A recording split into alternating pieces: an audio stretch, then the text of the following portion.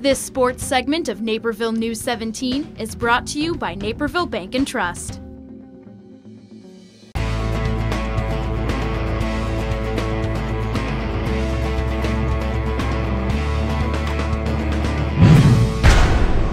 Frank Sinatra once sang, "Fly me to the moon, let me play among the stars." Well, Neuqua Valley's Kai Moon is the star in her matchup with the Huskies.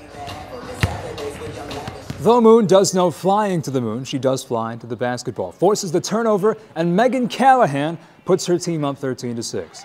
Now here's Moon flying to the rim, capping off the footwork with the easy layup, but Naperville North, getting sick of all these Frank Sinatra references, Laurel Pereira puts her team down by just 2. However, by the fourth quarter, Moon becomes overwhelming, absorbing the bounce pass and trying her hand from 3. 20 points from the Neuqua star helps the Wildcats to a 7-1 conference record and a huge win, 62-46. Second half, I think we're more of a second half team. We come with a lot of energy and, we put our foot on the gas and we don't stop, and I think that showed tonight.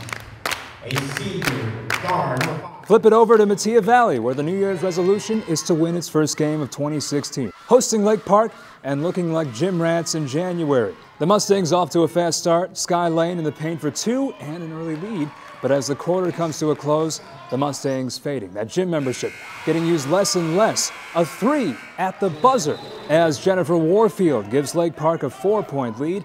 3-pointers, a common theme for Lake Park, who hit 6 more in the game en route to a 57-51 triumph. With one measly loss, the Warriors are the only hockey team in Illinois West enjoying a comfortable lead atop the standings. But for Neuqua Valley and Naperville Central, every night is a battle for a top 4 spot.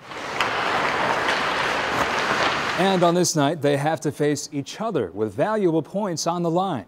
Wildcats just a point ahead of the Red Hawks and now a goal ahead. Ryan Rutherford with a pretty play and one-handed shot.